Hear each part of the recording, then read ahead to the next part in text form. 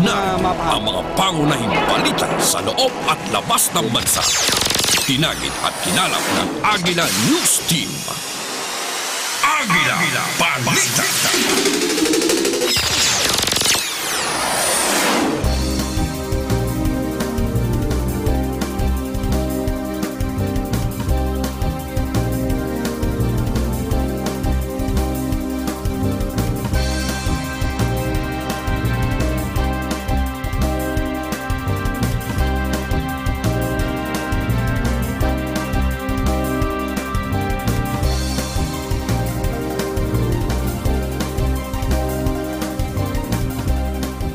Magandang tanghali Pilipinas, ngayon po ay Huwebes, Agosto 22, 2019.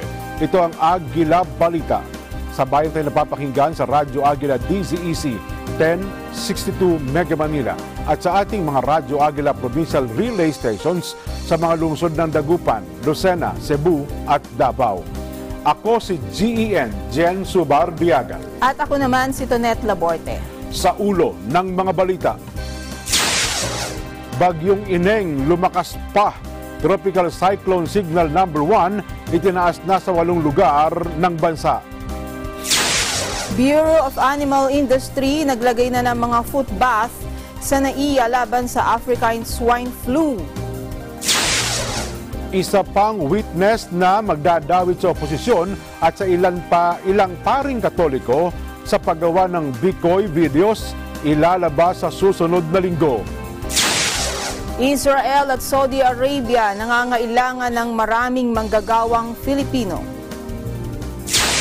Sa balitang pulis, 16 ang sugatan sa aksidente ng van na may lulang mga dayuhan sa Lapu-Lapu City. Balitang abroad, nawawalang empleyado ng British Consulate sa Hong Kong, nakakulong sa China.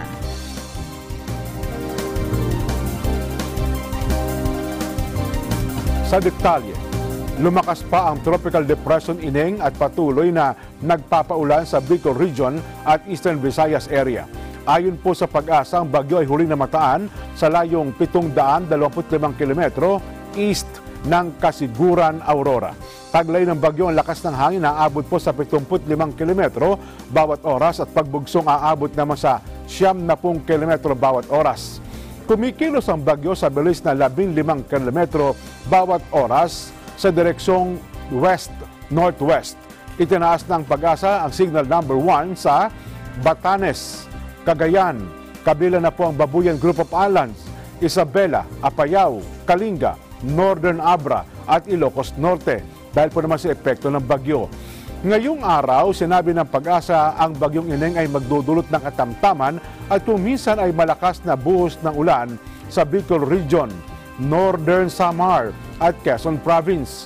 Mahina hanggang sa katamtaman at kung minsan ay malakas na pag-ulan naman ang hihahatid ng habagat sa Pangasinan, Zambales, Bataan, Cavite, Batangas, Mindoro Provinces, Northern Palawan, kabila na po ang Calamian at ang Cuyo Island, Antique at ang Aklan. Bukas, ang bagyong Ineng ay maghahatid ng katamtaman hanggang sa malakas na pag-ulan sa Batanes, Cagayan, Babuyan Group of Islands, Isabela, Aurora at Quezon. Mahina hanggang sa katamtaman kung minsan ay malakas na buhos ng ulan naman ang ihahatid ng habagat sa Metro Manila, nalalabing bahagi ng Northern at Central Luzon. Kasama na po ang Cavite, Batangas, Northern Palawan, kabilang din po ang Calamian at ang Cuyo Islands, gayon din po ang Antique at Aklan. Maliit pa rin ang tsansa na tumama po sa kalupaan ng bansa ang bagyong Ineng. Pero maaaring lumakas pa ito at maging isang severe tropical storm sa susunod na 24 oras. Lalabas po ng bansa ang bagyo sa Sabado ng gabi o Linggo ng umaga. Kanselado ang klase sa lahat ng antas sa mga pampubliko at pribadong paaralan sa buong Albay. Ayon kay Provincial Disaster Risk Reduction Management Council o PDRRMC Chairman at Albay Governor Al Francis Bichara, ang suspensyon ng klase sa lalawigan ay bahagi ng kanilang preemptive disaster measure para maprotektahan ng mga estudyante laban sa pagbaha. Dagdag ni Bichara, agad ding tatanggalin ang suspensyon ng klase oras na bumalik na sa normal ang sitwasyon ng panahon sa lalawigan. Kasabay nito, inatasan din ng lokal na pamahalaan ang 18 local disaster councils sa buong Albay na manatiling nakaalerto at i-monitor ang mga lugar na madalas makaranas ng flash floods at landslides. Kanila na ring binalaan at pinag-iingat ang mga residente malapit sa mga ilog. Dahil sa mga naranasang pag-ulan, nadagdagan ang water level ng Angat Dam, Ipo Dam at ang Lamesa Dam. Sa update ng Pag-asa Hydrology Division, alas 6 kayo ng umaga, ang water level sa Angat Dam nasa 177.83 meters. Ang Ipo Dam naman ay nasa 100.65 meters ang water level. At sa Lamesa Dam ay nasa 76.71 meters ang antas ng tubig. Nadagdagan din ang water level ng Binga, Pantabangan at ang Magat Dam. Ang water level naman sa Ambuklao, San Roque at Caliraya ay pawang nabawasan. Niyanig ng magnitude 3.0 na lindol ang Davao Oriental. Ayon sa FIVOX, naitala ang pagyanig sa 28 km southeast ng bayan ng Tarragona. Alas 6:30 kaninang umaga. May lalim na 5 kilometro at tectonic ang origin ng pagyanig. Wala namang naitalang pagkasira sa mga ari-arian, intensities at aftershocks. Sa atin pa rin po mga pangunahing balita, naglagay na ang Bureau of Animal Industry ng foot bath sa NAIA para mapigilan ang pagpasok po ng African swine flu sa bansa.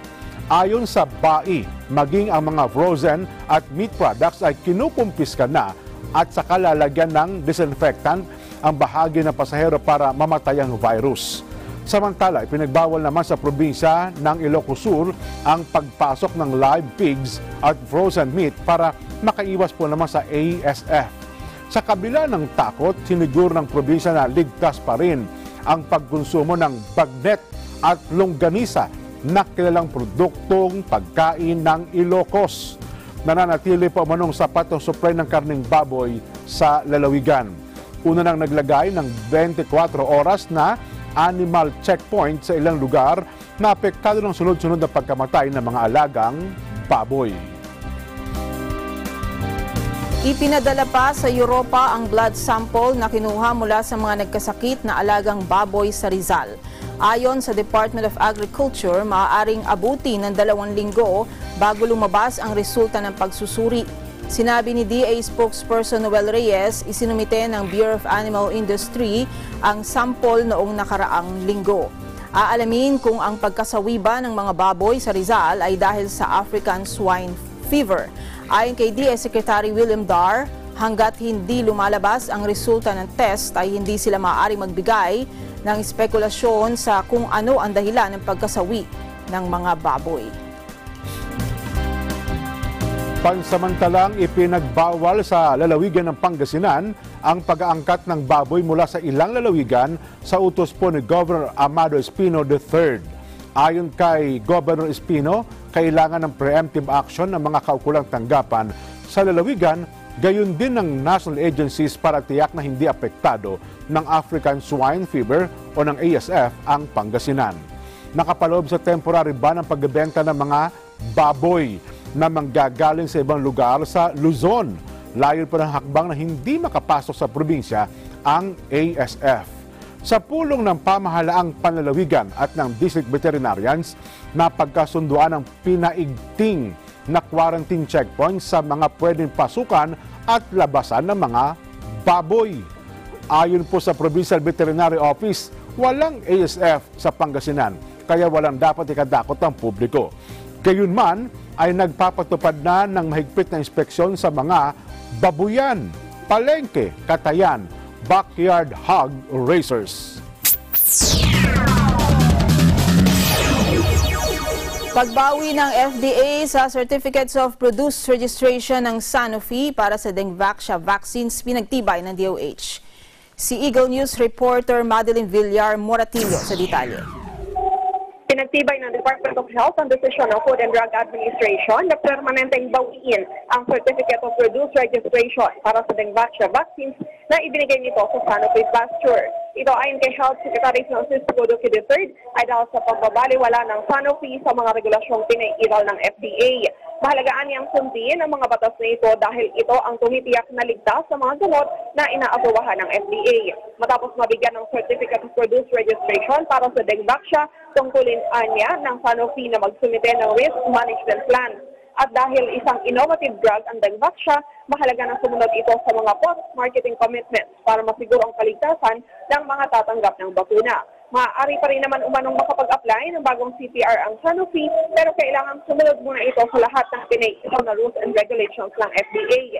Una na rin inirekomenda ng Dengue Vaccine National Expert Panel sa Sanofi ang pagsusumite ng updated data para makita kung ano ang ginagawa ng kumpanya pagdating sa monitoring at pagtiyak na napigilan ang anumang negatibong epekto ng Dengvaxia sa mahigit 800,000 individual na nabakunahan ito. Iginit pa ng DOH na ang registration ng Dengvaxia ay nakasalalay pa rin sa FDA. Para sa Eagle News, Madeline Villar Moratillo, I'm 1 with 25. Patuloy ang monitoring ng bayan ng Santa Teresita sa Batangas kahit wala pang naitatalang kaso ng dengue sa kanilang lugar. Ayon kay Mayor Norberto Segunyal Jr., ang outbreak ng dengue sa Batangas ay nasa populated areas ng lalawigan kaya ito'y kanilang tinututukan upang maiwasang makapasok sa kanilang bayan ang nakamamatay na sakit. Sa datos po ng DOH, pamangatlo ang bayan ng Batangas na may pinakamaraming kaso ng dengue sa buong rehiyon ng Calabar Zone Region.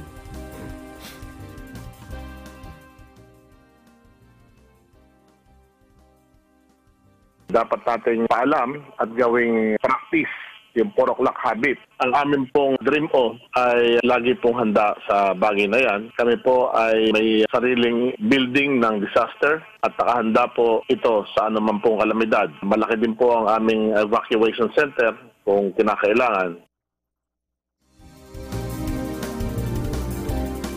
Sa kaugnay na balita, namatay ang isang batang aktres dahil sa severe dengue. Pumanaw si Sophie Corullo, 6 na taong gulang matapos ang ilang araw na pagkakakonfine sa pagamutan.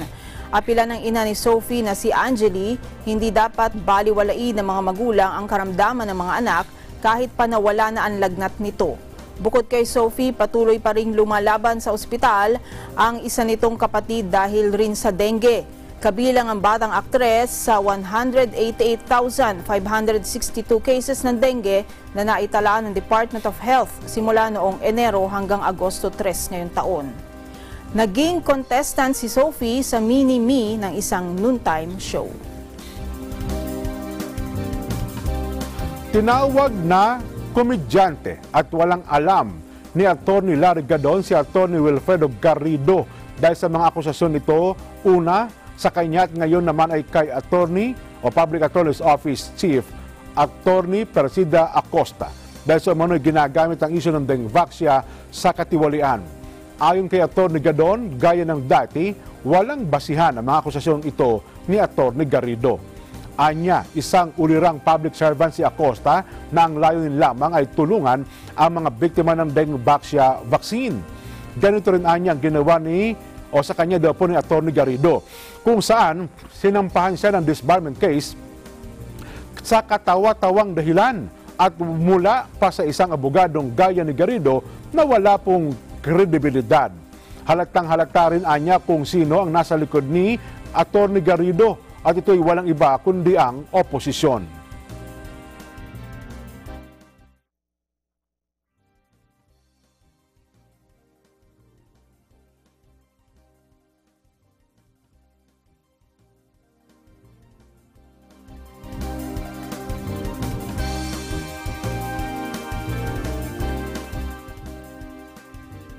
Kaya rin naman ako nagsalita tungkol dyan kasi gusto kong patunayan na walang kredibilidad itong si Atty. Wilfredo Garrido sapagkat siya rin yung abogado na nag-file ng disbarment case sa akin sa katawa-tawang dahilan dahil daw ako ay nag-file ng baseless and unfounded complaint against Atty. Sereno. Nag-justify na yung 10 justices sa Supreme Court. Pinapatunayan yung aking mga sinasabi. And yet, para sa kanya, ay baseless and unfounded, it should be a ground for my disbarment. Bobo yun. Inihayag ni Senate Pro Tempore Ralph Recto na nakapaloob sa panukalang 4.1 trilyong pisong pambansang pondo sa 2020 ang pagbili ng gobyerno ng 19.1 billion pesos na halaga ng mga gamot at bakuna. Ayon kay Recto, 80% ng mga bibilhing gamot at bakuna ay ipapadala sa mga lalawigan. Pinuri ng senador ang naturang plano dahil patunay ito na natuto na ang pamahalaan na wala nang masasayang na mga gamot sa mga bodega ng Department of Health. Sa 36 na pahinang budget message ni Pangulong Rodrigo Duterte ukol sa panukalang national budget sa susunod na taon, sinabi ng Pangulo na 80% ng mga bibilihing gamot at bakuna ay ipadadala sa mga probinsya kung saan marami ang nagkakasakit. Hinimok naman ng senador ang DOH na ipamahagi na ang mga stock na gamot kaysa mag-expire, mabulok o masayang. Samantala, aminado po naman ng MMDA na nauubusan na ito ng bagong polisiya na ipatutupad para maibisan ang traffic sa EDSA. Sinabi po ng MMDA Traffic Head Bong Nebriha, tali ang kamay ng ahensya sa pagpatupad ng bagong mga polisiya. Dagdag pa nito, ilang beses din silang sumubok ng bagong traffic scheme pero ilang beses din itong ipinahinto. Kabilang sa binanggit ni Nebriha ang High Occupancy Vehicle, HOV, na nagbabawal sa driver-only vehicle sa EDSA na pinahinto sa pamamagitan ng Senate Resolution. Habang ang plano nilang Provincial Bus Ban ay pinahinto din sa pamamagitan ng TRO ng Korte. Sa ngayon, sinabi ni Nebriha na ang tanging ginagawa nila ay ipatupad ang mga kasalukuyang polisiya sa EDSA. Sa huling linggo ng Agosto ay mayroong pulong ang MMDA Council. Sa nasabing pulong, sinabi ni Nebriha na hihintayin nila kung may mga bagong ipapanukalang mga sistema. Matapos ang Bureau of Customs sa BOC, sunod na target ni Pangulong Rodrigo Duterte sa kanyang anti-corruption campaign, ang Bureau of Internal Revenue o BIR. Sa talumpati sa pagpapasinaya ng solar power project sa Romblon, sinabi ng presidente na ilan sa revenue examiners ay posibleng sangkot sa mga irregularidad.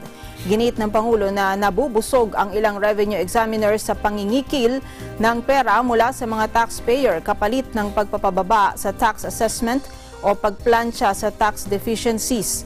Dismayado na si Duterte sa nagpapatuloy na korupsyon at nangakong babaguhin ng gobyerno. Sinabi ng presidente na hindi niya iiwan ang bansa nang wala sa kaayusan.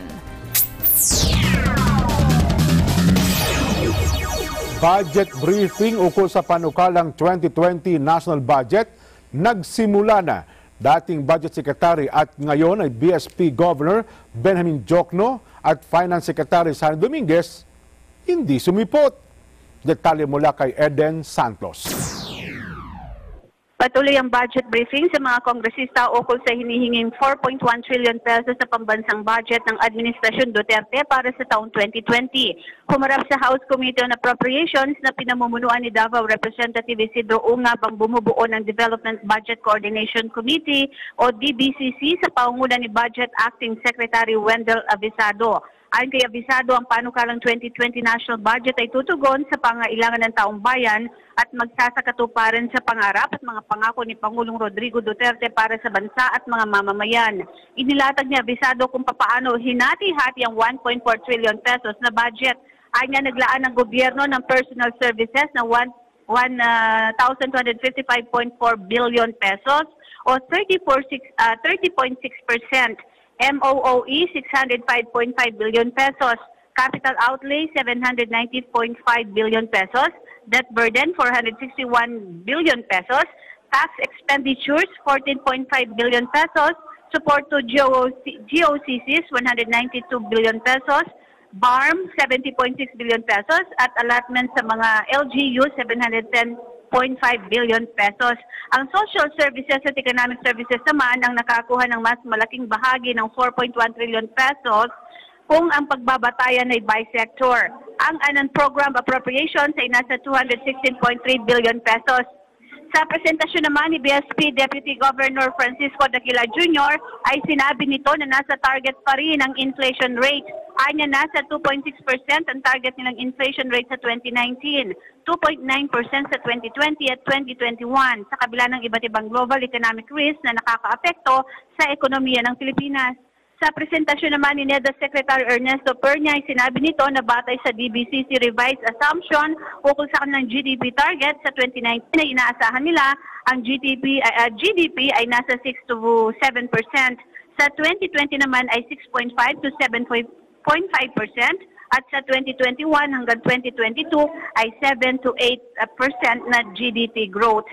Inilatag naman ni Finance Undersecretary Gil Beltran ang magiging tulong ng mga makukolektang buwis ng gobyerno mula sa mga bagong batas sa pagbubuwis na inaasahang magpopondo sa mga proyekto at programa ng administrasyon sa 2020. Umapila ang DBCC sa mga kongresista na huwag sanang madelay ang pagpasa ng panukalang 2020 national budget.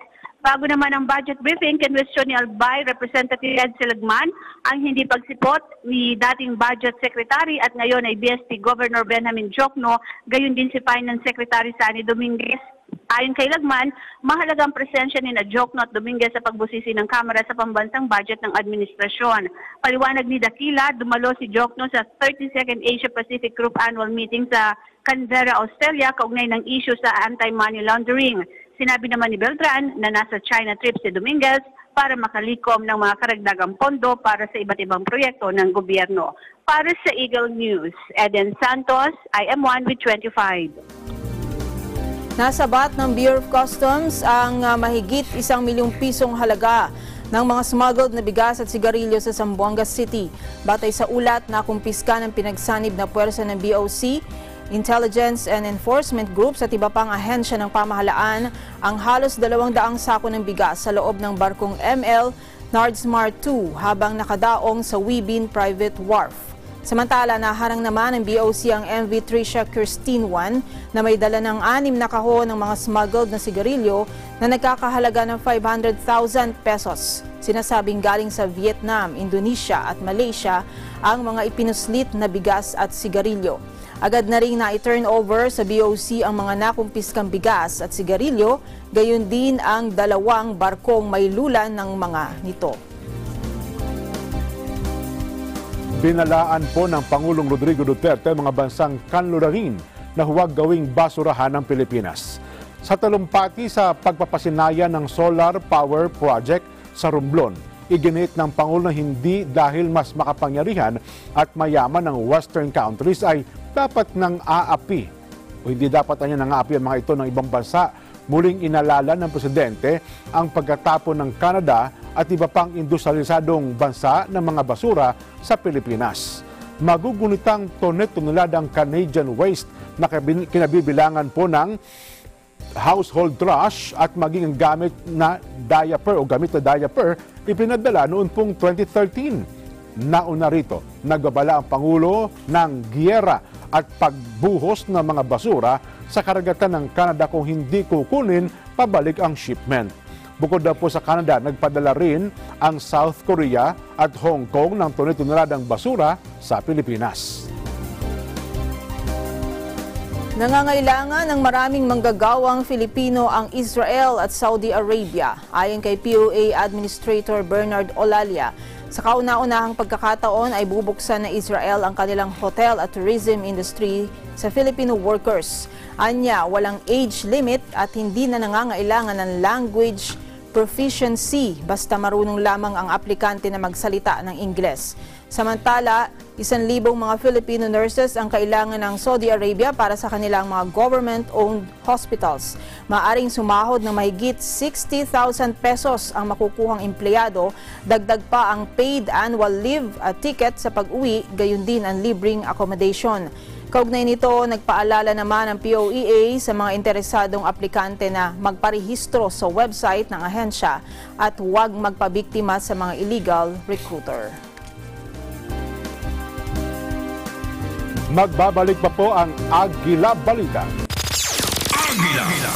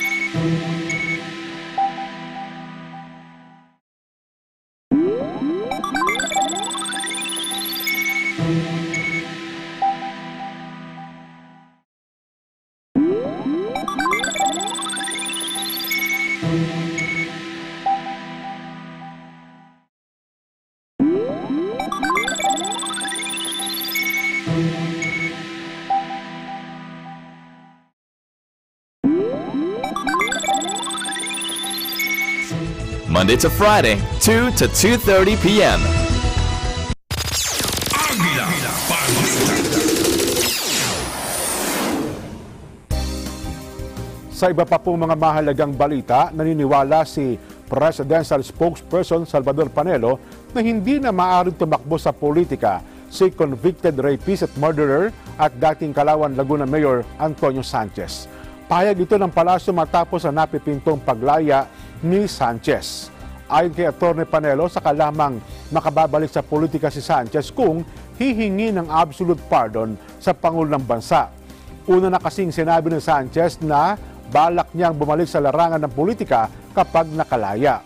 Kumpiyansa po si Sanchez na walang politiko ang makakatalo sa kanya. Gayunman, hindi matiyak ni Sanchez kung mananalo siyang gobernador ng Laguna.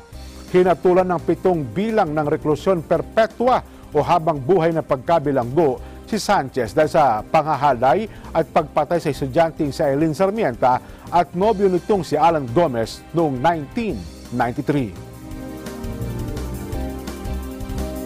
Tiwala si Justice Secretary Menardo Guevara na walang kinalaman si Presidential Spokesperson Salvador Panelo sa napipintong paglaya ni dating Calauan, Laguna Mayor Antonio Sanchez. Ayon kay Guevara, tanging ang BUCOR o Bureau of Corrections lamang ang nagsagawa ng computation ng GCTA o Good Conduct Time Allowance ng mga preso.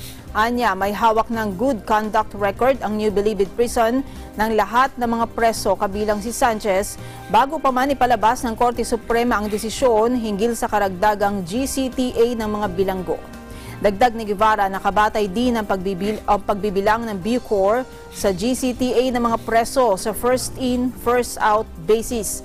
Magugunita ang isa si Panelo sa mga abogado ni Sanchez sa kasong pangahalay at pagpatay sa mga UP Los Baños students na sina Eileen Sarmienta at Alan Gomez kung saan nahatulan itong guilty noong 1993. Maghahain ng resolusyon si Senate Minority Leader Franklin Drilon para paimbestigahan sa Senado ang dahilan na nakatakdang pagpapalaya kay dating Calauan Mayor Antonio Sanchez. Nais po ni Drilon na pagpaliwanagin ang Board of Pardon and Parole sa kanilang desisyon dahil sa kaso ni Sanchez ay may sentensya na 7 counts o katumbas ng 40 taong pagkakabilanggo. 1995 nang mahatulan si Sanchez kung saan si Drilon ang Justice Secretary. Nais malaman ng senador kung tama ba ang implementasyon ng batas na maaring paigsiin ang sentensya kung walang nalabag na batas habang nasa bilangguan. Pero hindi kumbinsido si Drilon na in good conduct behavior ang batayan kay Sanchez dahil may mga impormasyon na sangkot ito sa illegal drug trade at nabibigyan ng special treatment sa loob ng New Bilibid Prison. Umapela din po si Drilon sa BPP at kay Justice Secretary Menardo Guevara na huwag munang ipatupad ang desisyon kay Sanchez hanggat walang resulta ang investigasyon ng Senado. Nakatakdang pagpapalaya kay dating Calauan Mayor Antonio Sanchez, malinaw na mahina ang justice system ng bansa. Si Eagle News reporter Mean Corvera sa detalye.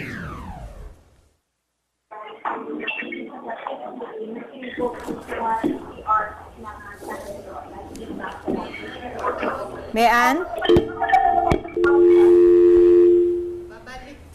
Babalikan na lang natin si Mean Corvera. Samantala, pag-review sa Good Conduct Time Allowance ni dating Calauan, Laguna Mayor Antonio Sanchez, sisimula na sa susunod na buwan ayon sa DOJ. Si Eagle News reporter Moira Encina sa detalye. Hindi pa nasisimula ng Bureau of Corrections ang evaluation sa Good Conduct Time Allowance ni dating Calauan, Laguna Mayor Antonio Sanchez. Ito ang nilinaw ni Justice Secretary Menardo Guevara makaraang ihayag noong una na pinoproseso na ng Bucor ang GCPA ni Sanchez na isang convicted rapist at murderer. Ayon kay Guevara, pinagbigay alam sa kanya ng Bucor na sa susunod na buwan pa gagawin ang pag-review sa kaso ni Sanchez. Sinabi rin ni Guevara na alaman din ng DOJ ang mga ulat na nakakalabas daw ng kulungan si Sanchez sa bilibid. Kaugnay nito, inayag ni DOJ spokesperson at Undersecretary Mark Parete na espekulasyon pa lamang ang sinasabing maagang paglaya ni Sanchez. Tiniyak ni Parete na bubusing mabuti ang record si Sanchez para masigurong ang mga qualified na preso lamang ang makikinabang sa batas na nagpapababa sa sentensya ng mga bilanggo na may magandang ugali sa kulungan. Umani ng pagbatikos ang balitang posibleng makalaya na sa mga susunod na buwan si Sanchez batay sa good conduct, lalo na't nahulihan pa ito sa kanyang selda noong 2010 ng mahigit 1 milyong pisong halaga ng shabu. Para sa Igo News, Maureen C9 125. Balikan natin ang report ni Mean Corbera. Nakatakdang pagpapalaya kay dating Kalawan Mayor Antonio Sanchez. Malinaw na mahina ang justice system. Mean? Ipinasa sa publiko ni Senator Francis Tolentino sa Department of Justice at Bureau of Pardon and Parole ang detalye ng umano'y good conduct behavior ni dating Kalawan Mayor Antonio Sanchez. Naniniwala si Tolentino na kung maaprubahan ang paglaya ni Sanchez, mas mapapatunayan na mahina ang justice system ng Pilipinas. Hindi niya raw hinuhusgahan si Sanchez, pero nakitaan niya ng publiko ang ginawa nitong panghahalay at pagpatay sa mga biktima, bukod pa sa pagkakadawit nito sa illegal drug trade. Naniniwala rin si Tolentino na sapat na batayan ang kaso ni Sanchez para ibalik ang parusang kamatayan sa bansa. Narito ang bahagi ng pahayag ni Tolentino. Kasi para yung mga ganitong incidents, kung may death penalty nun, wala na itong reprieve. Wala na itong parol. Di ba? Hindi lang double life sentence. Death na siguro dapat. Kung noon may death penalty, dapat death penalty dapat noon. Pero kung si Senator Ronald Bato de la Rosa ang tatanungin, may karapatan si Sanchez na mabigyan ng second chance batay raw sa umiiral na batas. Noong sa paraw ang pinuno ng Bureau of Corrections, nakatanggap siya ng report mula sa mga bilibid guards sa nagbagong buhay na si Sanchez. Bagamat hindi niya personal na nakita, nakapalda na raw ito at nag-a-apply ng makeup. Pero kung sa personal niya raw pananaw at kung sa raw ang masusunod, dapat noon pa ay binitay na si Sanchez dahil na rin sa karumal-dumal na krimen. Para sa Eagle News, Mean Corbera, AM1 with 25.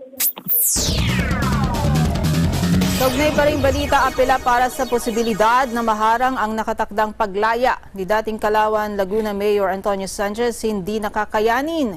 Ayon kay Presidential Spokesperson Salvador Panelo. Si Eagle News reporter Vic Sumintak. Magkakatalo na lamang sa computation ng bilang ng taon na dapat ibawas sa sentensya ni dating Kalawan Laguna Mayor at convicted rapist murderer Antonio Sanchez ang dapat pag-usapan sa gitna ng napipintong paglaya nito mula sa kulungan. Itong inihayag ni Presidential Spokesman Salvador Panelo na nagsilbing isa sa mga defense lawyers ni Sanchez sa harap ng samot-saring reaksyon hinggil sa pagkakabilang ng dating alkaldes sa may 11,000 inmates na nakatakdang makalaya sa susunod na 2 buwan. Ayon kay Panelo, hindi nakakayanin pa ng apila o anumang intervention kung lalabas na talagang kwalipikado si Sanchez para makabenepisyo sa Republic Act 10592 o Good Conduct Time Allowance Law. Sinabi ni Panelo, kung iyon ang itinatakda ng batas ay walang magagawa ang sinuman, kundi sumunod sa umiiral na rule of law. Iliwanag ni Panelo, bahala na ang Bureau of Corrections o Bucor kung papaano i-recompute ang pagbabawas sa sentensya ni Sanchez. Daw umano'y nagpakita ng good behavior, dahilan para makasama ito sa mga umano'y nakatakdang lumaya matapos ang mahigit 2 dekadang pagkakakulong sa National Bilibid Prison. Vic Sumintak, Eagle News, I am 1 with 25. Sa iba pang mahalagang balita, nasa pagkapasa ni Pangulong Rodrigo Duterte kung ipagbabawal ang lahat ng uri ng online gambling sa bansa. Sinabi po ng Presidential Spokesperson Sal Panelo na tatanungin pa niya ang presidente sa polisiyang ito tungkol sa naturang issue. Hindi pa niya tiyak kung may posibilidad o wala. Ang pahayag po ni Panelo matapos ang panawagan ng Chinese Foreign Ministry spokesperson Geng Shuang na ipagbawal ng lahat ng uri ng online gambling sa bansa. Umapila rin si Shuang na kasama ang China.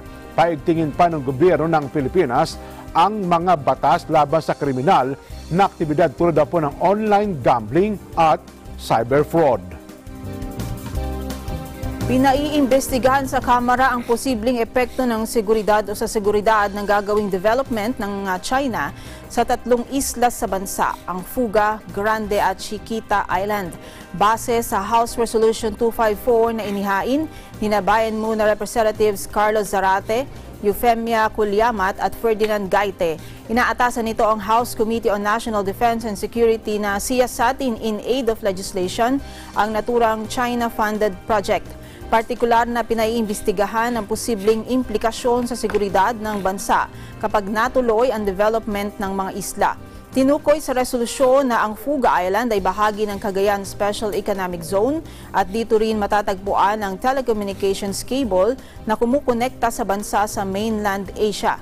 Kapwa ginamit din ang Fuga at Grande bilang drop-off point at American Reservation noong World War II, habang ang Chiquita Island naman ay isa sa popular diving spots sa bansa. Mananawagan po naman si Maguindanao Representative Ismael Toto Mangudadato kay Pangulong Rodrigo Duterte na ipatigil ang sinasagawang operasyon ng militar laban sa Bangsamoro Islamic Freedom Fighter o ang BIFF sa kanilang lalawigan. Sa kanyang pinadalang liham sa Malacanang, binigyang diin ni Mangudadato na marami sa kanyang mga kababayan na naapektuhan ng nagpapatuloy na bakbakan doon. Apektado na rin anya ang ilang negosyo at mga pananim sa kinakasang operasyon ng militar. Hinimok pa po ni Congressman Mangudadato ang Pangulo na pakiusapan na lamang ang Moro Islamic Liberation Front o MILF na mamagitan sa isang dialogo, lalo't humihina na rin ang puwersa ng BIFF.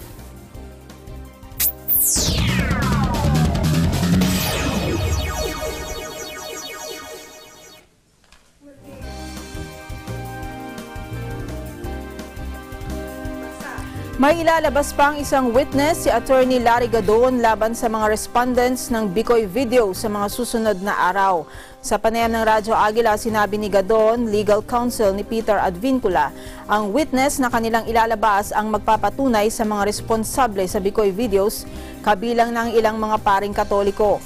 Ang mga paring ito anya ay mula sa Ateneo at sila umano ang nagtuturo kay Advincula para magsinungaling at galitin ang mga tao para mag-aklas laban sa gobyerno. Tinukoy ni Gadon ang paring si Albert Alejo na may mataas na katungkulan sa Ateneo.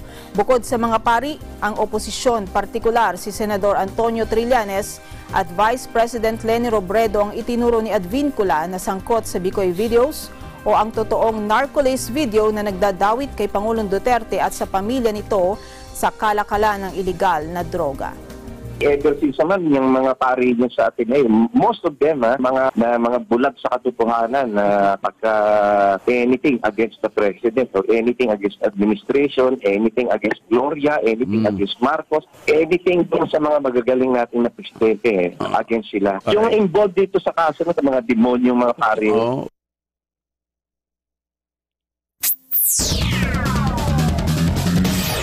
PNP Chief Oscar Albayalde minungkahi sa Civil Service Commission na magtakda ng halaga ng regalo na pwedeng tanggapin ng mga empleyado ng gobyerno. Detalye mula kay Mar Gabriel. Nanawagan si PNP Chief Oscar Albayalde sa Civil Service Commission na magtakda ng halaga ng regalo na maaaring tanggapin ng mga taga-gobyerno.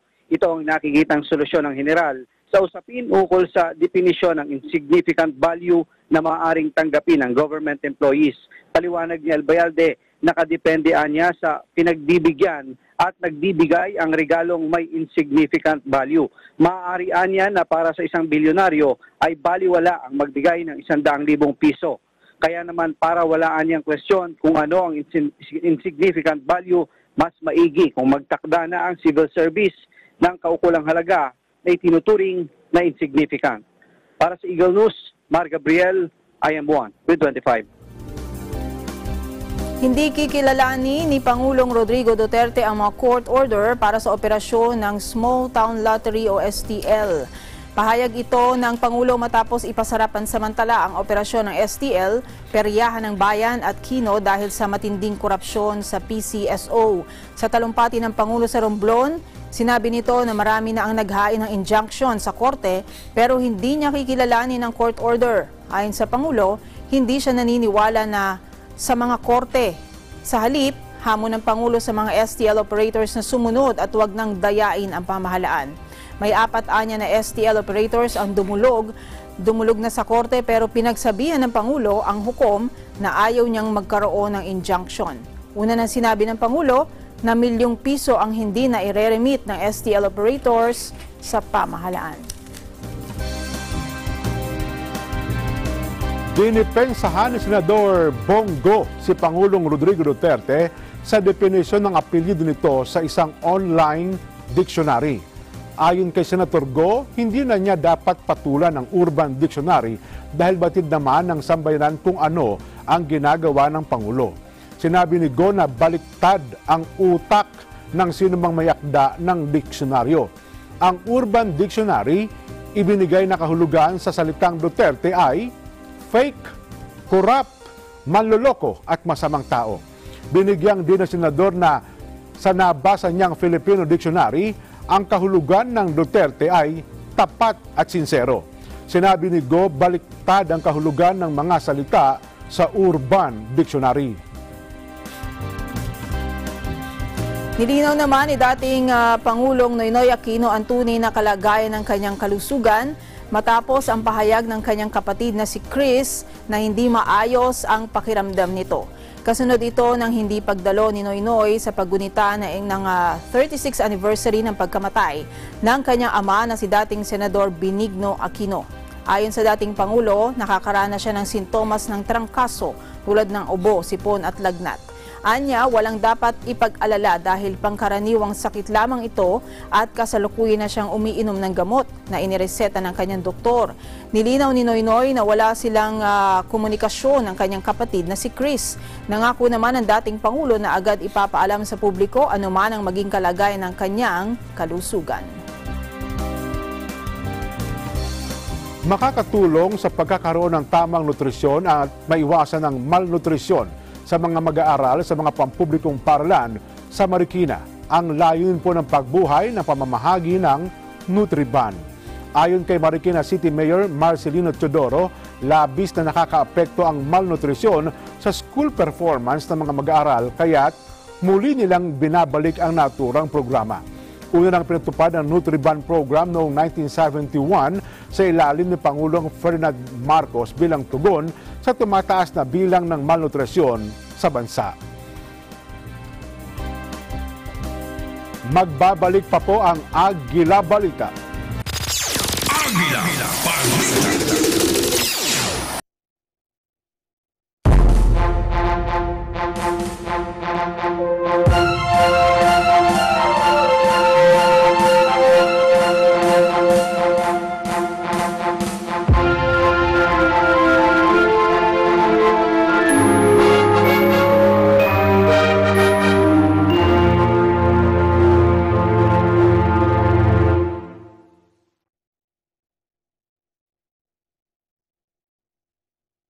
Innovation, digital disruption, globalization.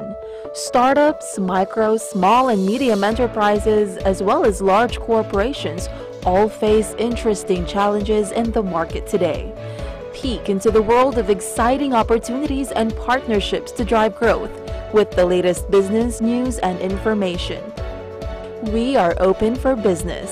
Join the conversations to create a more vibrant environment for entrepreneurship. Catch Open for Business every Saturday from 5 to 6 p.m. Open for Business, from vision to action. Letters and Music, Lunes hanggang Biyernes, 1:00 hanggang 2:00 ng hapon. Agila Balita.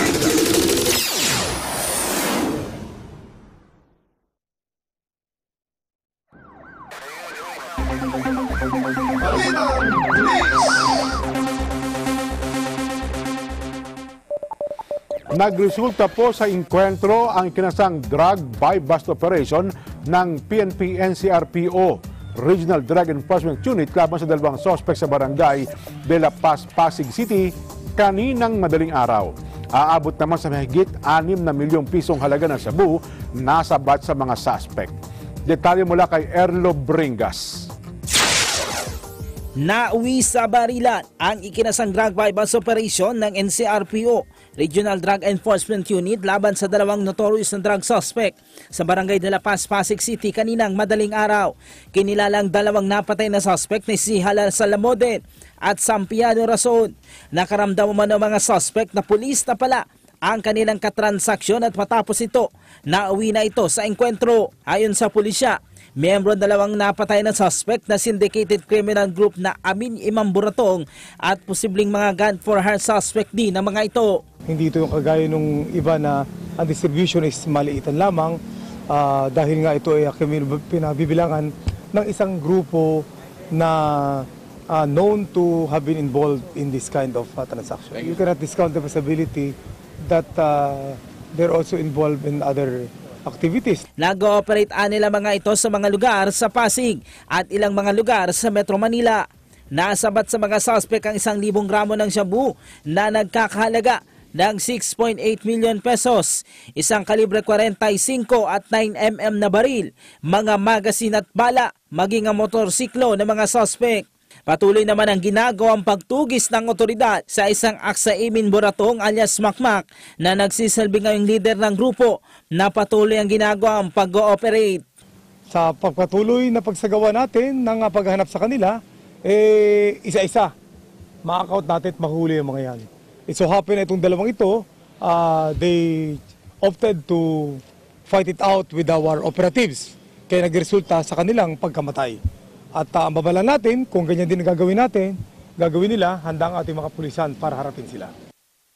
Para sa Eagle News, Earl Bringas, IM1 P25. Mga pangyayari sa labas ng bansa. Balitang Abroad.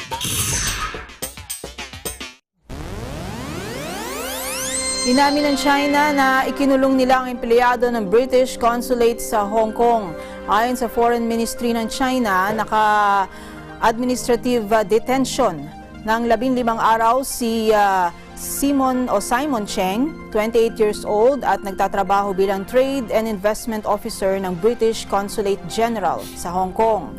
Paglilinaw ni China Ministry of Foreign Affairs spokesman Geng Shuang na si Cheng ay Hong Kong citizen at hindi United Kingdom citizen. Dinipensa nito ang pagkustudiya kay Cheng at sinabing ito ay isang internal Chinese affair. Ikinulong si Cheng sa Shenzhen Police dahil sa paglabag sa Security Administration Punishment Law.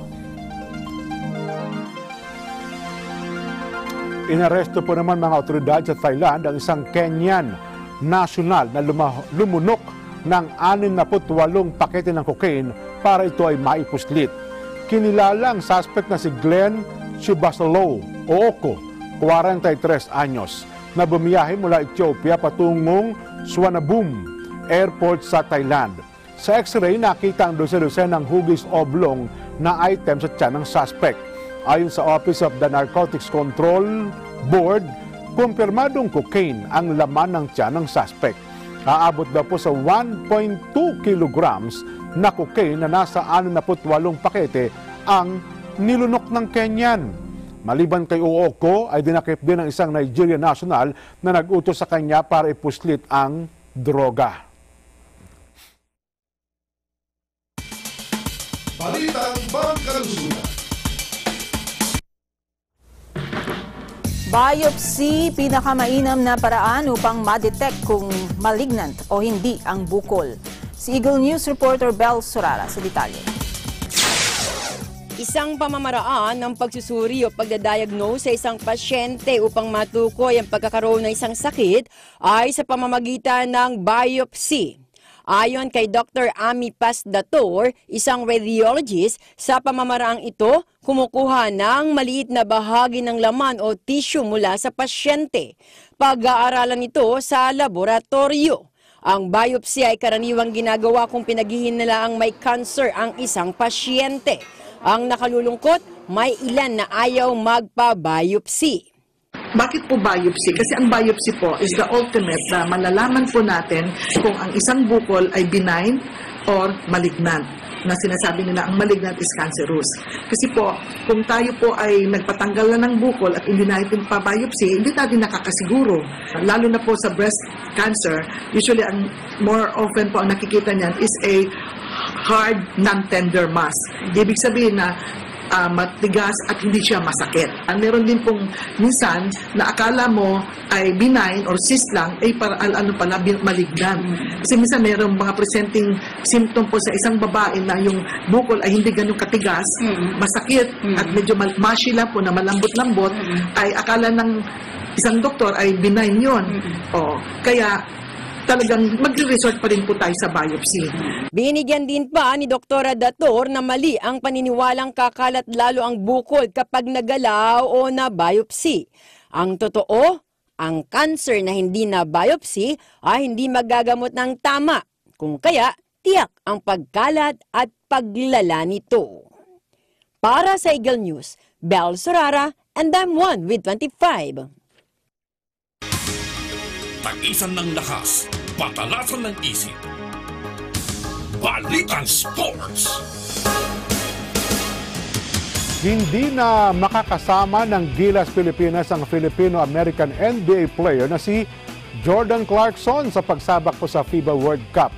Ayon kay Gilas head coach Yeng Giao, malamang na hindi na nila makasama si Clarkson dahil sa hindi nagbago ang desisyon ng FIBA. Matatandaan na sa Asian Games noong nakaraang taon ay nakapaglaro si Clarkson para sa Pilipinas at ito ang naging flag bearer ng bansa. Paliwanag ni Giao, hindi nagbago ang unang desisyon ng FIBA na ipinagbawal ang muling paglalaro ni Clarkson sa Gilas. Sa ilalim daw po ng FIBA rules, ang manlalaro na may karapatang makakuha ng second nationality at birth eligibility na maging kinatawan ng naturang bansa o maglaro bilang local player sa kondisyon na nakakuha ito ng pasaporte bago naging 16 years old, bagay na hindi naman nagawa ni Clarkson. Umapila ang Samahang Basketball ng Pilipinas sa FIBA na payagang maglaro para sa bansa si Clarkson pero hanggang ngayon walang bagong desisyon ang liga para sa naturang Cleveland Cavaliers guard. Nakatakdang i-anunsyo po ni Giao ang Final 12 ng Gilas Pilipinas tapos na po yung kanilang practice game ng team laban sa Australia sa Biyernes at Linggo.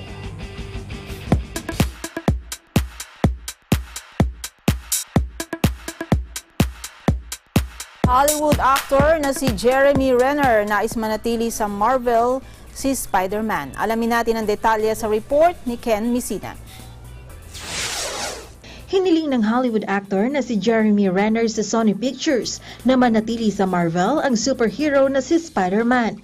Pahayag ito ni Renner sa gitna ng umano'y posibleng paghihiwalay ng Marvel Studios at Sony Pictures na mayroong film rights sa karakter ng aktor na si Tom Holland.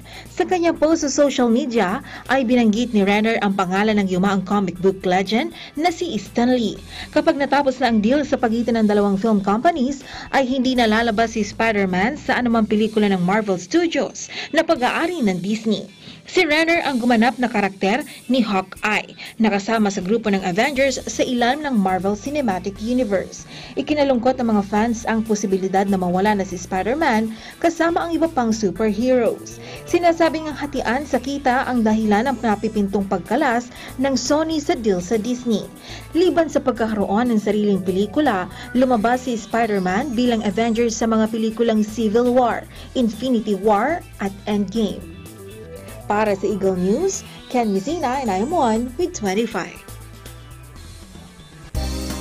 At yan na po naging kabuuan ng ating mga balita. Sa pangalan po ng ating kaagapay sa Eagle News Service, ako si GEN Jen Subar Biaga. Ako naman si Tonet Laborde. And we are one with 25.